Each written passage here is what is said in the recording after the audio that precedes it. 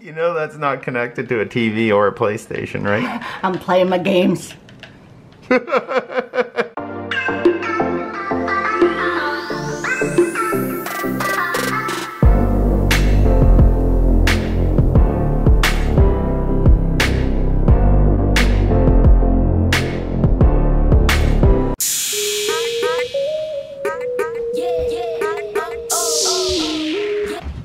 That was the reverse moonwalk. Right. Hey guys, this is Nicole here. That's the Collet Bear, the Sassmeister, my husband, Kyle, behind the camera. Hi. We're coming at ya with a brand new video. 5 simple tips to stop overeating and lose weight. We get a lot of questions about this. How do I stop overeating? My biggest problem is eating at night. I just eat treats and then I go off track. How do I stop this? We struggled with this as well in the very beginning. Let me just tell you that Kyle and I have lost 130 pounds each, and we've kept it off for over 5 years now. It took us 2 years to lose the weight. This is our 8th year in our fitness journey, so we know about overeating. We were big time late night overeaters. Yes. So these tips are the things that we used to help us stop overeating, and now we don't have any problem with that, and we don't have any problem staying on track. So the first tip, drink your water. We started with 8 8-ounce glasses, and also if you drink water with meals, water helps you feel more full, faster, and longer actually. So especially if you drink water with meals, you will get full faster and then you won't keep eating. And sometimes I still don't want to drink water and I'm a baby, so mine's right over there, Nicole's right over there. We use BCAAs. And BCAAs is called branched chain amino acids. You can get them online or in any supplement store, and they come in a ton of really good flavors. When you're hydrated, your body is functioning properly. If you're dehydrated, sometimes your body can send you signals like you're hungry. So you're reaching for food and you're eating, but you still feel hungry, which means you might actually be dehydrated. So drinking your water helps with a lot of things. And again, drinking water with meals helps you get full faster, meaning less overeating. And there's so many flavors nowadays for BCAAs. Like this one is fruit punch, but you can literally, if you dream it, you can get it in any flavor you want. And there's also those like Mio things, those flavored water drops that they come in like a ton of flavors that are sugar-free. Anything like that we added. Like we use BCAAs now, like Kyle said, but before we used the flavor drops, and it really helps you get your water down.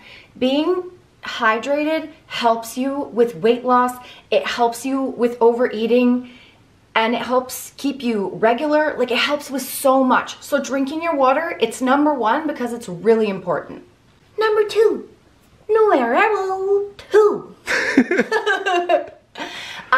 Number 2 is eat smaller, more frequent meals. Kyle and I used to eat like 1 or 2 giant meals a day, and we found that doing that, we overate way more. The other thing is, we felt so hungry that when we would eat those 2 big meals, they would become humongous meals. And then we would just keep eating and eating because we weren't feeding ourselves throughout the day. Also, eating like that, not eating smaller, frequent meals, we actually found it damaged our metabolism to do that. Eating smaller, more frequent meals spread throughout the day, 1, kept us full and satisfied and not hungry, and 2, helped our metabolism be regular. It repaired itself and it regulated. You want to be hungry throughout the day for your next meal, but you don't want to be so hungry that you're reaching for food and eating and eating and eating, which is then defeating the purpose. So smaller, more frequent meals will help you get the right amount of food and not want to keep reaching for more and more food. Yeah, like what we did. We skipped breakfast, skipped lunch, and then we set ourselves up for failure because our dinner would just continue all night. Yes.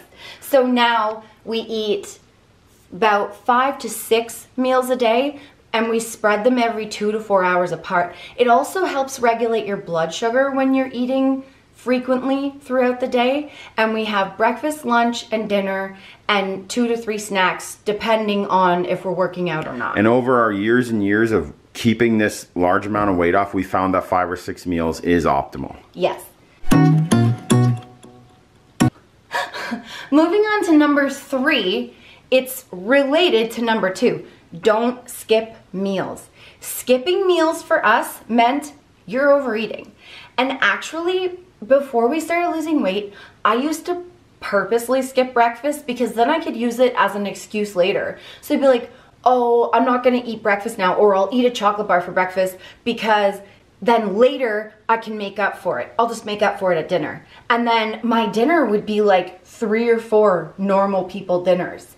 And then I would, well, I didn't eat breakfast, so I'll just eat this bag of chips. And then this whole tub of ice cream. And then it just kept going and going. I used it as an excuse. And what's popular now for people that have problems with overeating is the absolute worst advice you could ever give someone that has problems with overeating. It's eating 1 meal a day or saving up all their food for 1 time slot in a day. It's a disaster for people that already are overeaters.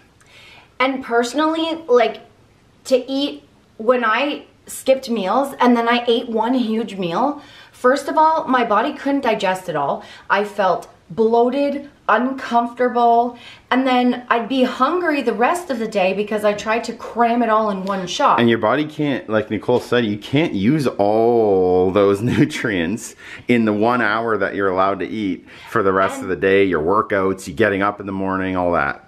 And then again, your metabolism, it's not going to be regulated. You want to be fueling your body throughout the day, and skipping breakfast was huge. If I skipped that, it threw my whole day off. Yeah. It set me up to overeat at night, which was my biggest problem time. And now when I eat breakfast, my whole day is set because I ate breakfast. I'm fueled for several hours. I have energy to do my cardio, anything I need to do in that day, go to work, whatever. And then I get to lunch. Now I already ate 1 meal, I may as well get the rest of my meals in. It just really sets you up for success.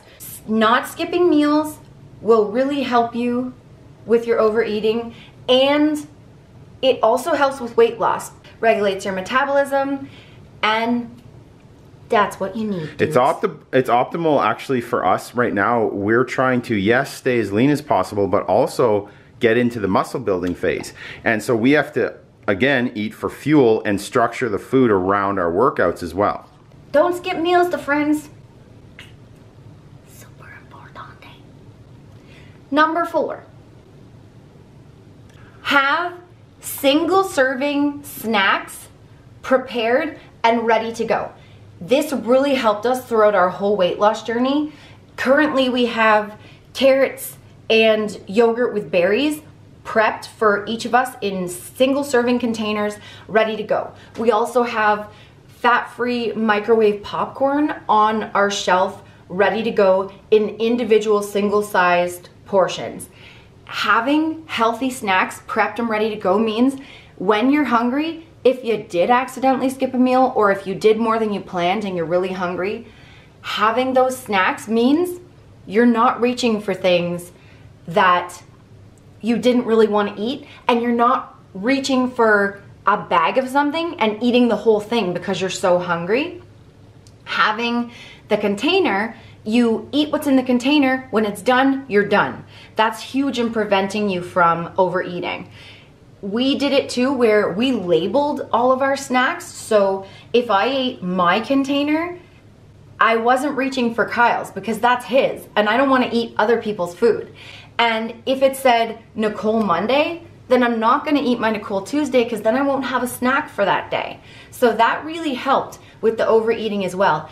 Always having food, not even snacks, but healthy meals ready to go too that you can pull from the freezer or pull from your fridge and just heat them up real quick.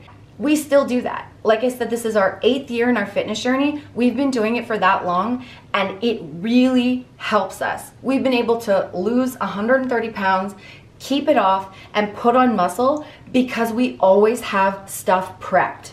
And what did Nicole, you have to ask yourself, what did Nicole Tuesday ever do to you? Exactly.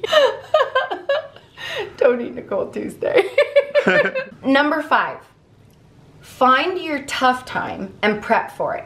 So what I mean by that is figure out the times of day where you find yourself overeating.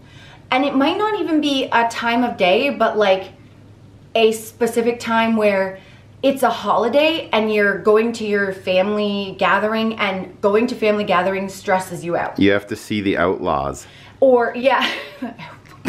Or you're going to a work meeting or something that stresses you out that causes you to overeat, or a specific time. Like a lot of people will say to us, I have a problem at night with overeating. My wife. Hank, your dad's being really sassy right now. You need to come and talk to him. Uh-oh. You know when you get the wag of the finger, you're in real deep trouble. The Sassmeister's out in full force. Overeating, again, like at night, that was our problem. Having the snacks, as in number 4, having snacks prepped for that time really helped. So identify the time of day that is really difficult for you, or just like... Or the person. Or the person. And prepare for that by 1, having snacks prepped and ready to go that are part of your meal plan, but also that make you excited to eat them.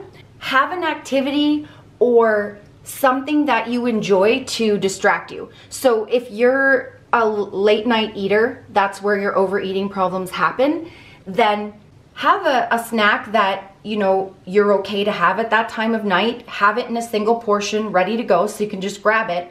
When it's done, have an activity. Like for myself, I learned when I painted my nails, they would be wet and I would need them to dry. I'm not going to be reaching for food when they're drying because I'm going to smudge them. So that was something I really enjoyed, painting my nails. It also distracted me and prevented me from overeating. You had a new nail color every night. Yes, sure did. Other people I know knit to keep their hands busy. You could just be watching TV but also doing some, you know, crunches or sit-ups or bicep curls, or, you know, go for a walk, or anything that would distract you. Or if you're at a family get-together and you know that that stresses you out, have a plan that will help you get through that. Like you're gonna drink a lot. Have a supportive partner, or just know that when you get out of that situation, it might cause you to overeat. So have a plan for when you're done that situation that will help you and prevent you from overeating. We were habitual overeaters at night. So that was like part of our life for our whole lives. Don't punish yourself. Like, don't take away all food at night and then make it a punishment and then sit there and like be angry and stew about it and stare at cookies. Get a new hobby. Like we've been saying, get a new activity. If you got a partner, if you don't, find something fun. If you like video games, whatever, get into something else to replace. Distract you. Yeah, replace and distract that old habit that you had, which was eating at night. And replace is actually a better word than what I've been using, distract you. To replace, yes, to replace the overeating. And something fun. We actually got into playing like video games on PS3 and PS4. That was something we did at night instead of overeating. We also replaced the food with a diet pop, which was really helpful because we still had something that was really tasty, but it wasn't adding calories and it wasn't taking us off our meal plan. The other thing, our favorite thing to do, was we learned this really quick, low calorie, low carb cookie recipe. I don't even remember it anymore, but it was really quick and it was a single serving, so you can probably Pinterest something. But we literally, it made 2 cookies and we would throw them in the oven for a few minutes, cook them, and then we had a nice cookie and a diet pop and we would play our video games, and that was it. Once that was done, we were having fun and we didn't even think about the overeating anymore. So those were the 5 simple tips to help you stop overeating and lose weight. Now I'm gonna give you 3 bonuses Whoa. before we end the video. So, first one, fad diets. Anytime that Kyle and I tried a fad diet, it would lead us into overeating, because fad diets, typically, they're not sustainable. So we would feel guilty about not being able to sustain them. And then we would end up, it would backfire and we would overeat. So any of the progress we made on a fad diet would be gone because we would be back into overeating. Yeah, the 10 pounds of water that we lost, we'd put back on 20 pounds of actual fat. Exactly. The second one goes along with the first one, the fad diets, is don't take away food groups. Whenever we took away a food group, it would backfire, just like the fad diet. If we took away treats, and that includes treats, if we took away treats, if we took away fat or carbs or fruit or whatever, if we took anything away, it might work for a little while and then it would backfire. And backfire, Nicole, means mentally and physically backfire. Yeah. You take away carbs, it gives you a false sense of victory because you're going to lose 10 pounds of water. It does, it works. The problem is taking away food groups isn't sustainable. Yeah, so it works. Just like fad diets, like you'll lose weight, but you can't keep doing that forever. So don't skip food groups, don't do fad diets. That's what we learned. The third one is don't have a cheat day or a cheat meal if you can't handle it. We get a lot of people commenting like, we don't know how you guys do your cheat day. My cheat day turns into a cheat week and a cheat month and I just go out of control. We don't know how you guys stay on track and get back on track the next day. It took us a long time to work up to being able to have a cheat day. If you are a person who cannot currently keep food in the house without eating it, if you can't have a bag of chips on your shelf or ice cream, then a cheat day, you're not ready for a cheat day yet. It was years before we added in even treats or cheat meals, let alone a cheat day. We had, it took us 2 years to lose the weight. We did not have cheat days or cheat meals that entire time. We waited to lose our whole 130 pounds each before we tried a cheat meal. After we mastered a cheat meal, then we went to a cheat day. So we're talking about 2.5 years before we started cheat days. And when we were losing weight, we didn't have cheat meals either. We had portioned treats 2 to 3 times a week. And we say portion, like I said, it would be 2 single serving cookies or something that when we were done eating it, there was nothing left in the house for us to keep going to because we weren't ready to have food in the house yet. If you can open a bag of something that you like and close it and not get into it again until you want to, then you're ready to try a cheat meal or a cheat day. If you can't do that, don't try a cheat day because you will overeat. That's what we learned. So now, you know, we actually have an entire shelf of food behind us and we don't touch it unless it's our cheat day because we've worked through everything we needed to work through to be able to do that. So, the friends, that's it. These are gonna help you stop overeating and lose weight, okay? Yeah. We hope you enjoyed this. We wanted to share with you because we care about you guys and we know what it's like to struggle with overeating. So this is coming from our experience. These are the tips that helped us and these are the things that we learned. We did all these things and then when we failed, we learned better things. So we wanted to share them with you in hopes that we could help you be successful too. Don't forget to hit the bell for notifications so you don't miss our fancy videos. Ding. Don't forget to check us out on Instagram. If you would like, we have 2 complete weight loss guides that are in the description down below. I mean, the link is in the description down below. We also have Fight Through It clothes if you would like to get those, also down there in the description. Thanks for watching. Like and subscribe around, okay? All right. And thanks again for your support and for watching. We love you. Have a great week. See See ya soon. Peace, dudes. Collet. I gotta find that place that you go to down there sometime. It's the fanciest place in the land. See you guys. Bye, guys. Remember, the friends, that weight loss isn't just about the number on the scale. It's also about here and here. Heart and mindset. Fight through it. You can do it.